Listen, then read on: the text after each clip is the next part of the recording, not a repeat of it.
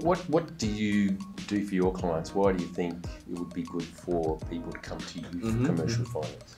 So, as a mortgage broking firm, we do three main things to help our clients with a commercial loan. So the first is to really understand what the business does and what they want the money for.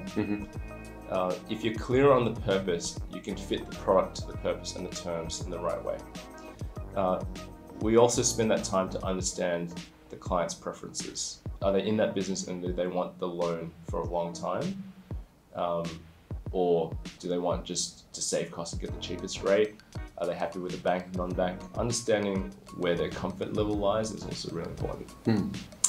Once we know those goals, the next thing we do is to really understand the financials. So we work closely with the client's accountant, whoever their advisors are, to get the financials and understand them in a way that we can present those to the bank. I guess to put the client in the best position and present who they are in the strongest way possible so the loan gets approved. So that's number two. And then finally, we manage the process for them. Business owners are really busy. And so they need to focus on their business, dealing with that, continuing to make money. And we pretty much take as much of the process off them as possible. So liaising with putting the application together, liaising with the bank, managing anything that the bank wants, and any other parties involved with getting that loan done.